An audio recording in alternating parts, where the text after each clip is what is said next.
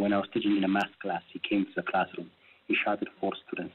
The calls were brief, but they led to a long day for law enforcement. It doesn't make sense to me. Swatting cases swept through Oklahoma last Thursday. Hoaxes about active school shooters when there weren't any. Stillwater police received one of those calls about a gunman at Stillwater Junior High. In a math class, number 100, he shot at 4 students there.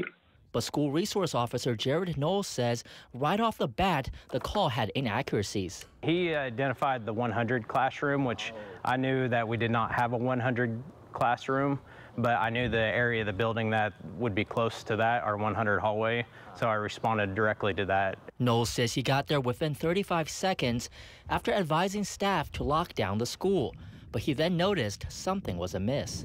I entered the hallways and I knew there was no commotion. I didn't hear anything, no yelling, screaming, or anything. So it led me to believe there was something more going on. In addition, the caller pretending to be a teacher gave a name, but Knowles knew better.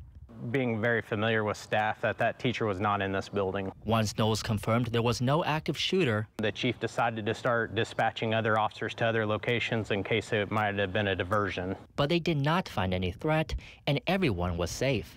Immediate response equals saving lives.